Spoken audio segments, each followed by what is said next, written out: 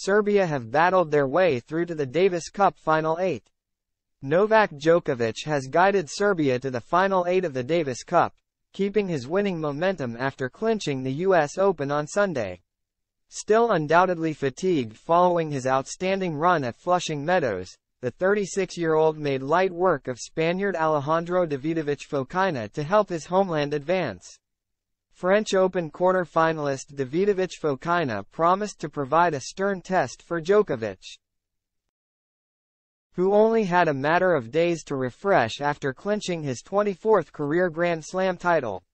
However, it was plain sailing for the Serb, as he won 6-3, 6-4 to complete a 2-0 victory over Spain on Friday. By coming out on top in Valencia, Serbia have booked their spot in the Final 8 of the Davis Cup in Malaga this November.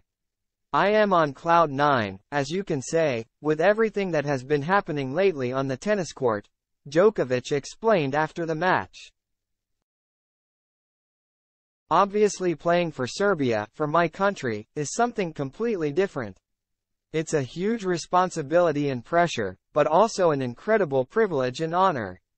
I am really glad that I was able to contribute with a crucial point to qualify for Malaga with this win. Djokovic has been an unstoppable force since losing in the Wimbledon final to Carlos Alcaraz earlier this summer, marking his first defeat on center court for over a decade.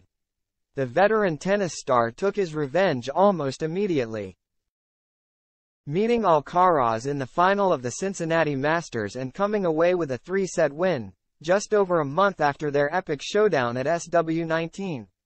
Djokovic took that momentum with him to New York, where he managed to evade the Spaniard but beat stiff opposition en route to victory. After crashing out in the semifinals at Flushing Meadows, Alcaraz opted not to represent Spain in their Davis Cup clash with Serbia so that he could focus on rest and recovery. I was very excited to play for Spain's Davis Cup team in Valencia, the youngster wrote on X before Friday's showdown. But I have to listen to my body after a very long tour. I need to stop and rest, physically and mentally. The calendar is very demanding, there is still a lot of season left, and now I have to recharge my batteries. Good luck to the Spanish team. I will be supporting you strongly. Come on.